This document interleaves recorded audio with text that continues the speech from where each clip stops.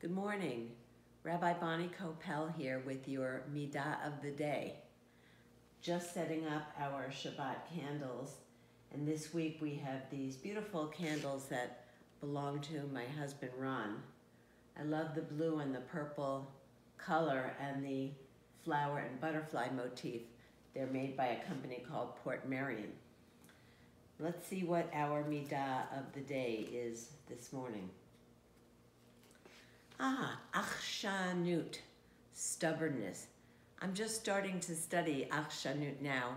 It's the next Middah in our Thursday night Mussar Chabura class at the temple. So I've been starting to think a little bit about stubbornness. The Jewish people are known as a stubborn people, Am Keshei Oref, a stiff-necked people. And it has helped us to survive in some ways. On the other hand, right now, are we being stubborn and insisting that life should go on as normal, that nothing has changed? Are we stubbornly ignoring CDC guidelines, overexposing ourselves in public and not taking appropriate cautions to protect ourselves, our loved ones, our community?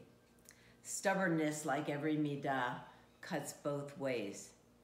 On this Shabbat, it's a good time for us to reflect on how stubbornness may be serving us in our survival and how it may be harming us in our unwillingness to make the necessary and uncomfortable changes that we all face right now at this difficult moment.